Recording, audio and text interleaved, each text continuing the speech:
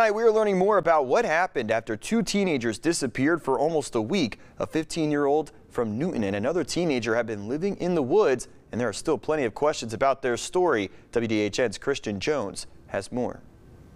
An Alabama and a Florida teenager have been found alive after disappearing for almost an entire week and spending time alone in the woods. But law officers have many questions for them. From my understanding, from there, Florida wanted them back. We transferred them to Southeast Alabama Diversion Center with a pickup order. Last Thursday, 15-year-old Austin Bearfield and 17-year-old Violet Gray were reported missing.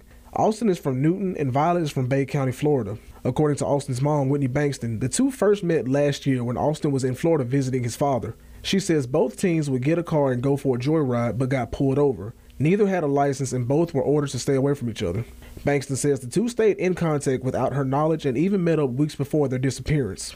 Last week, but the week before, Violet had actually ran away again and came here, and she was arrested here 2 weeks ago. The boy's mom says that Violet got a car and drove to Newton last Thursday night to meet with Austin. According to Newton's police chief, the car that Violet used was stolen. Bankston says once Violet allegedly ran out of gas, Austin got two of his friends to bring him and Violet to County Road 14, where they then went into the woods.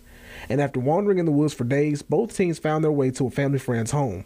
The friend alerted Austin's mom, and she then took both kids to her home. Newton police took them both to a diversion center. Bankston says that her son is sorry for his actions, but not sorry for his feelings towards Violet. He said, "Mama, I'm sorry that I'm putting you and my brother and my sister and my stepdad through all this." He said, "I just love her." As of now, law enforcement still have many questions for the two. They will remain in the diversion center where they will wait until they are transferred to Florida. In Newton, Christian Jones, WDHN News for the Wiregrass.